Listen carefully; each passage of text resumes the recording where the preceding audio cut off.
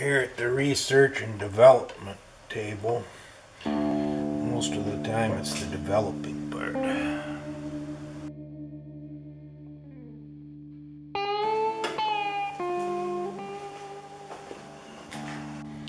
Well, this is where we left off last night when we gave her up for the night. And I think, being as, I work mostly as structural steel, big heavy stuff.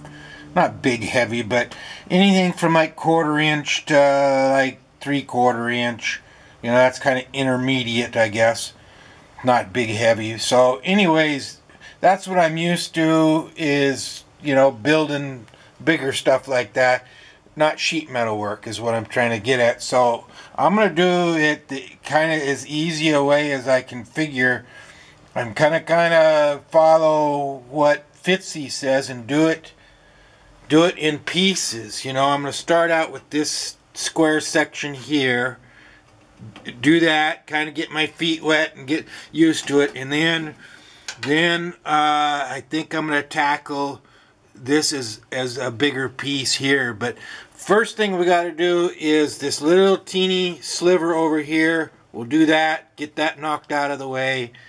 Then we'll do this one, and then we'll do the bigger one in here. But as you can see, drilling those spot welds works pretty slick, I just used one of them taper bits, you can get at Hobo Freight, and you drill them out, and then when you go to put the new piece back in, weld the hole back up again to the new piece. But anyway, let's get this first little sliver thing cut here in the side and get it put in, and then we'll go from there.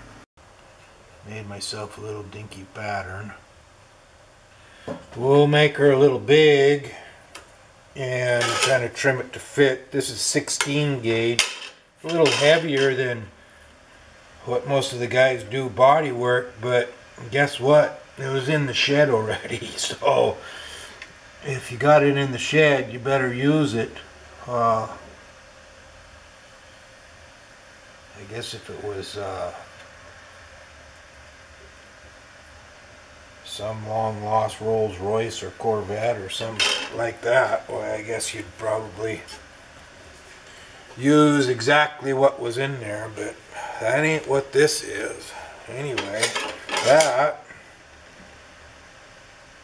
looks pretty decent there, and then we do the other one the easy way. I spent most of my life doing stuff the hard way. Let's try doing some of this the easy way.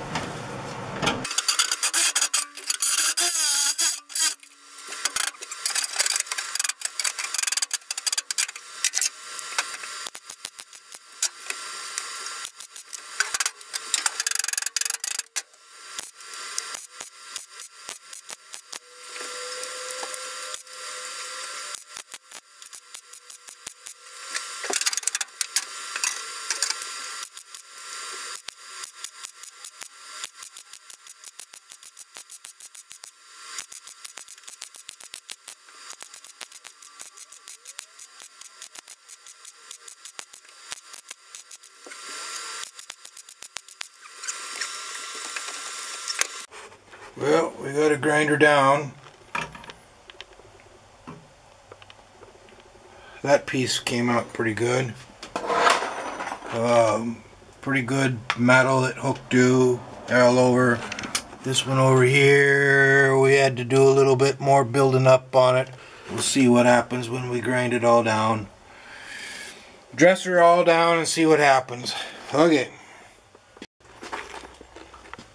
Well, I wouldn't pass myself off as a body man. It took me all day to do that. And cut those pieces, weld them in, dress them down. It turned out alright. Results are okay. I mean, you know, I'm glad it's a floor, not a body panel, that's for sure. But, you know, I fixed this little piece out here on the corner. Needed a little patching, but tomorrow we'll do a little square right here and do that round over thing. You know, it kind of breaks over right there and then it flattens out a little bit more. I'll have to look at the other side to see what it looks like, you know, try and copy that as best I can, and then we'll do this big piece right here. That'll take a kind of an angled bend, looks like. There's another couple little bends in there, you know. I don't know if we're sure gonna try it anyway, you know. I'm not trying to pass myself off as a body man, that's for sure. But anyways, you know, we're making progress, and for a floor it'll be good, you know. Seal it all up and cover it up and it'll be a good strong floor, you know. It's not trying to be an original anyway. So anyways, we're gonna call her quits for the night and wrap her up. So have a good evening. We'll see you tomorrow.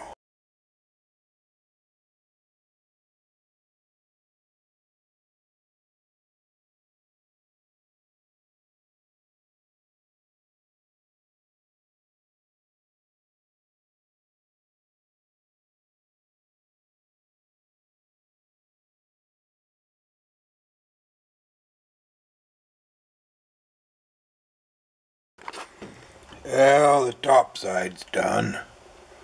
I'm glad I didn't start bragging about how much of a body man I am, because I'm not. But sheet metal work for certain is completely different than structural work, that's for sure, you know, as far as heavier iron and stuff goes. But you know, it's sealed up and it's a floor, you know. I sure wouldn't want to try to pass this off as fixing a fender or something where somebody's going to be seeing it. But, you know, it's solid. It's not going to break. But this one right here, where it goes up here, that's all one piece. And I managed to figure out how to bend it. You know, I had a great big old bolt and clamped it in the vise and, you know, made it see things my way. But this wall over here on these things, if yours is bad, just get this piece or make that piece. That piece is probably cheap, I don't know, and just drill out the spot welds and take this piece off and just, you know, put a new one in there. It's just, you know, I fixed mine, but you know, I caused myself a lot of trouble by doing that, you know, or, you know, at least cut it up real high and make a nice big piece that can go in there so you're into really super good metal, you know. I mean, I was into good metal, but not like if a guy would have had new or something like that, you know. But anyway, same thing over in this area here. You know, it looks real nice, but it sure didn't weld real nice. I mean, I got a good weld on it, but it wasn't, boy, it sure wasn't much fun welding. And I've got, you know, the 023 wire, and, you know, I set my machine down real low and all the stuff that you're supposed to do, and I know I just don't have the experience like Fitzy does. You know, that guy, boy, my hat's off to that guy. You know, he's a master. Anyways, there it is, the top part, before we put any paint or sealer or anything like that on it. Now we got to go underneath and see what it looks like underneath there. I'm sure there's going to be something to patch underneath there, you know, to tighten up what we got, you know. Anyways, and then we got a couple little spots on the cab corners. All right.